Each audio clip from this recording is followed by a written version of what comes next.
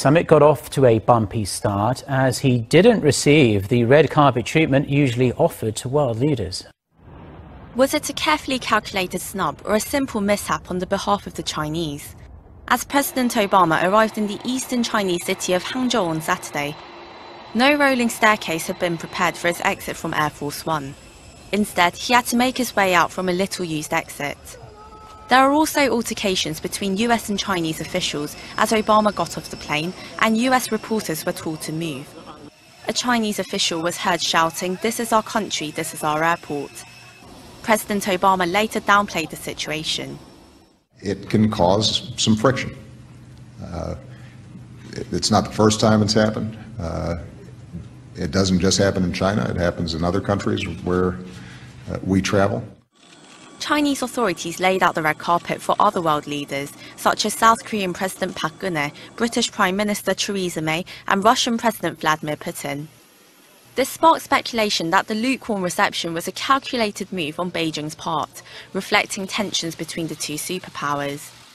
Obama later met with Chinese President Xi Jinping for 4 hours on the sidelines of the G20 summit. Officials say they discussed sensitive topics such as the territorial disputes in the South China Sea and the upcoming deployment of the THAAD missile defense system to South Korea. Both sides didn't back down from their positions on the issues. China's President Xi Jinping has met with his Russian counterpart Vladimir Putin at the G20 summit in Hangzhou. President Xi urged China and Russia to push forward the alignment of their development strategies and to dovetail the Belt and Road Initiative with the Eurasian Economic Union. And she said the two countries should cooperate more closely on international and regional issues. He also called for stronger military and security cooperation. And Putin said Russia should join hands with China to ensure the political trust and friendship between the nations can provide a boost in economic cooperation.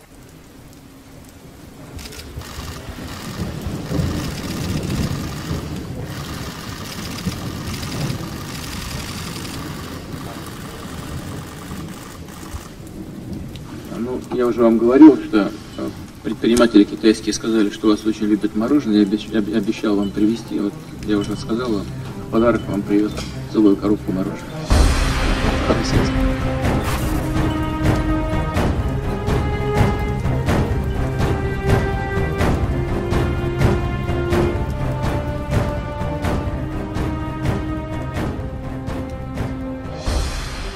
And the World Bank today, for the first time, issued a bond denominated in special drawing rights in China.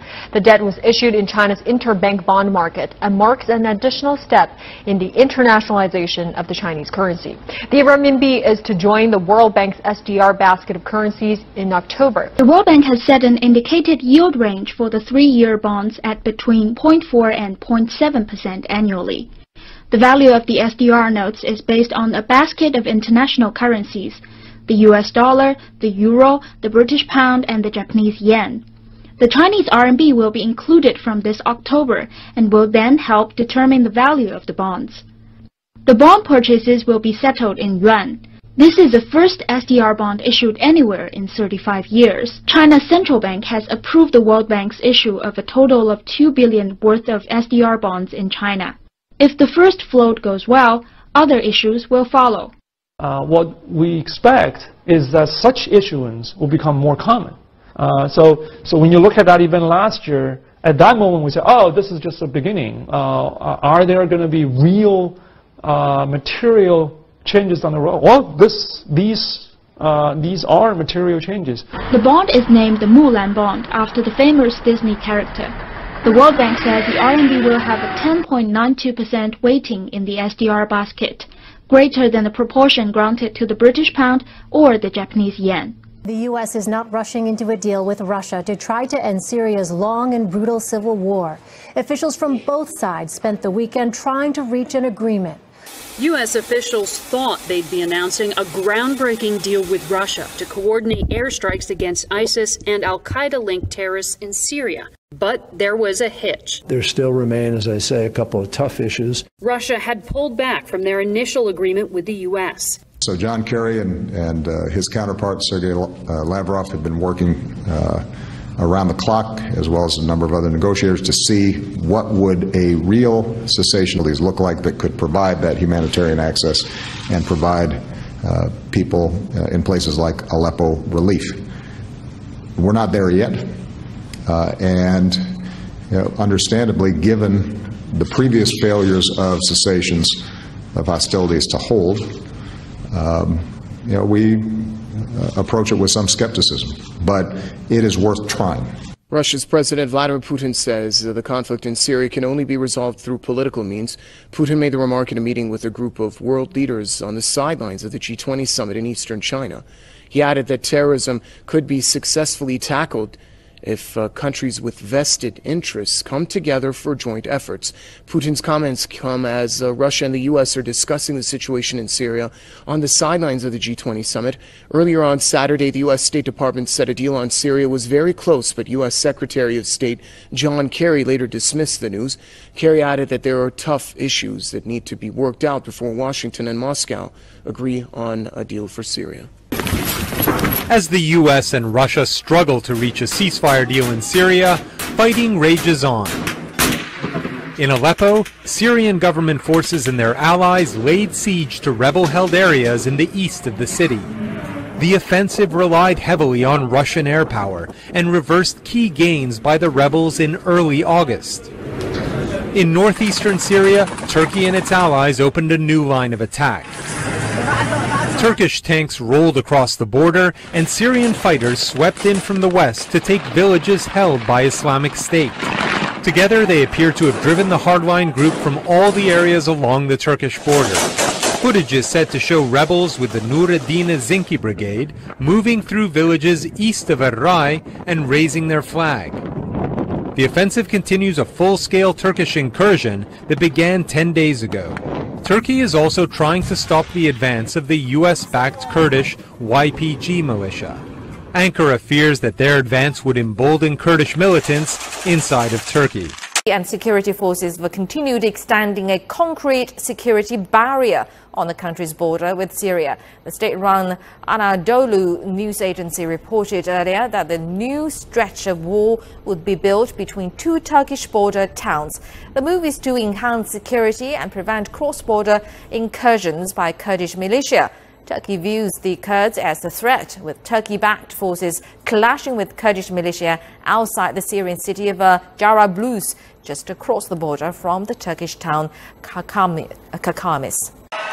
We will build a great wall along the southern border.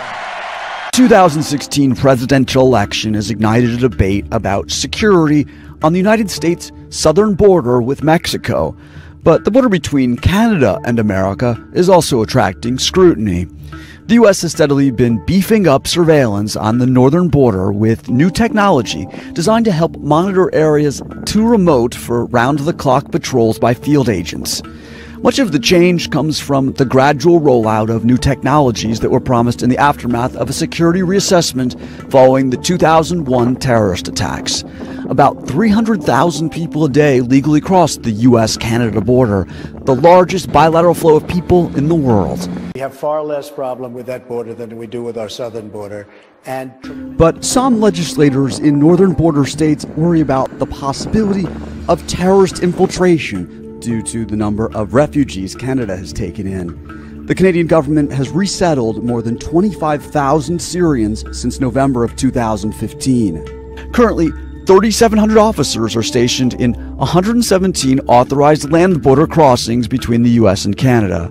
Around 2,200 agents are assigned to patrol the northern border in shifts, a 500% increase since September 11, 2001.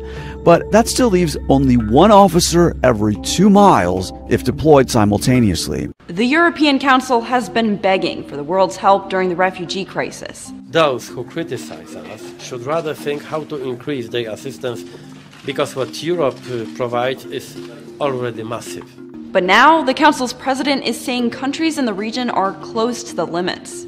Only global efforts supporting refugees and their host communities will be able to bear fruit. Those efforts include demands for more money and more resettlement cooperation in United Nations countries, with a specific call out to the U.S. Keep in mind that the U.S. has contributed the most financially to the United Nations refugee efforts every year since 2009, almost 5 times as much as the next highest donor. The country has been criticized, however, for how few Syrian refugees it has taken in compared to other Western countries. Yet the acceptance of Syrian refugees has sparked a political debate in several European countries. This is a very deep crisis. This is a crisis that is about real interest, but it's also about identity, and it's about important political principles. But in a world where 24 people are displaced every minute, it's unclear where they will go if Europe will no longer accept them. We'll start this hour with breaking news because exit polls suggest that there is embarrassment for Angela Merkel tonight after her party was beaten into 3rd place by the Social Democrats and the right-wing Alternative for Germany party in regional elections in her home state. The vote's being seen as a key popularity test of the Chancellor's policies.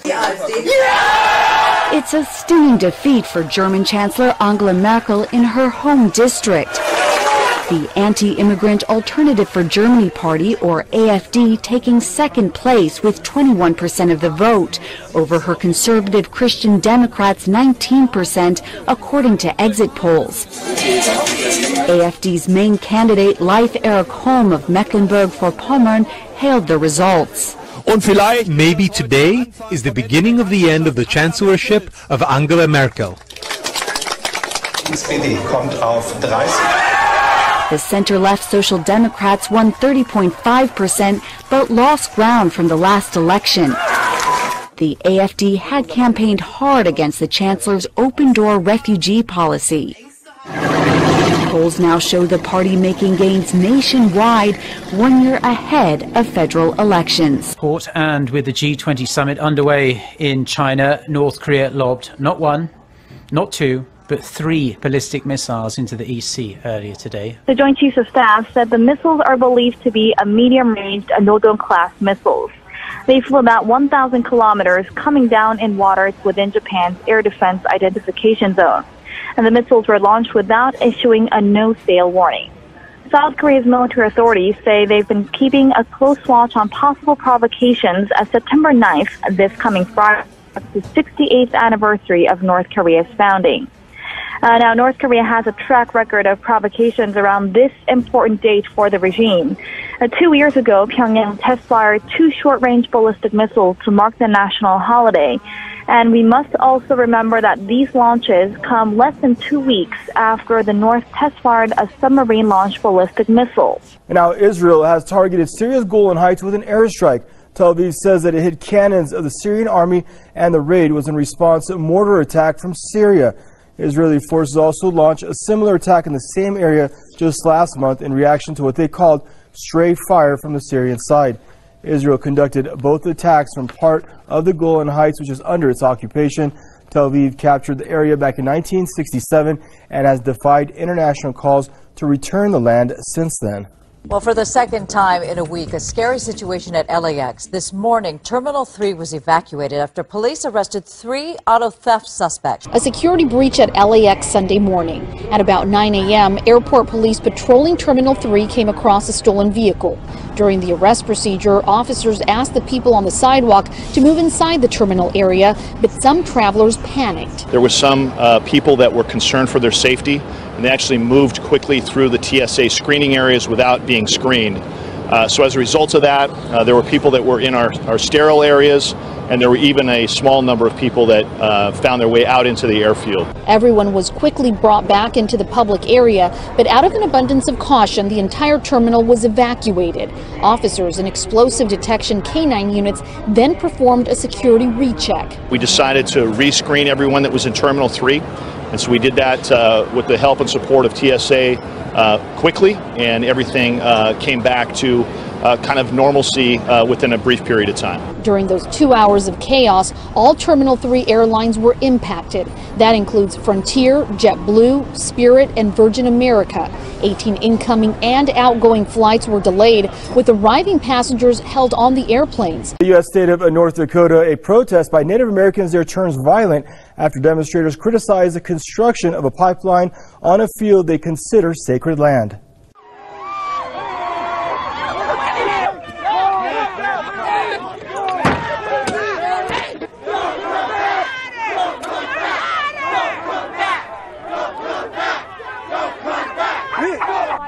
Well, they tried to push us back with their trucks and their bulldozers, but we just kept on coming, and we just pushed them all the way back over the hill now. And officials say that 4 security guards were injured, one taken to nearby hospital with undisclosed injuries. Meanwhile, Native American elders say that at least 30 protesters were pepper sprayed. Demonstrators say construction crews have destroyed burial and cultural sites there. They're also worried about the possible contamination of a nearby river by the project. A federal judge will rule before September 9th whether construction can be halted on the Dakota Access Pipeline. Scientists in Singapore have found that the Zika virus behind the outbreak in the city-state probably did not come from Brazil, but from a local strain already in Southeast Asia. Singapore's Ministry of Health says researchers sequenced the DNA of the Zika virus found in 2 local patients, and the results showed it likely evolved from a strain that's been in the region for decades. Experts welcomed the news as it could mean most locals are immune from the strain. What's more, the genetic distance from the Brazilian version would dramatically lower the risk of brain defects in infants believed to be caused by the virus.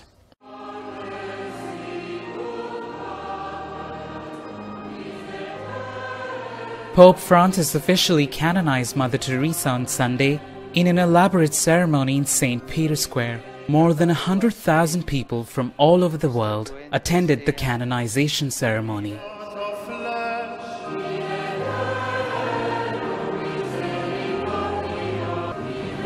In Kolkata, India, where Mother Teresa lived and worked, hundreds of people gathered at the headquarters of the Missionaries of Charity, the congregation she founded in 1950, to offer prayers and watch the live broadcast from the Vatican.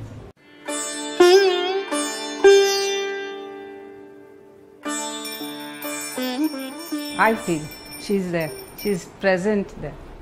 Maya Sadhwani, like many Indians here in Kolkata, worships Mother Teresa alongside Hindu deities.